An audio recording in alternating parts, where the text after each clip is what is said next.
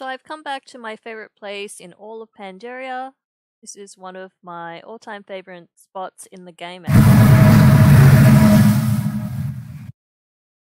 Oh, now that is cute.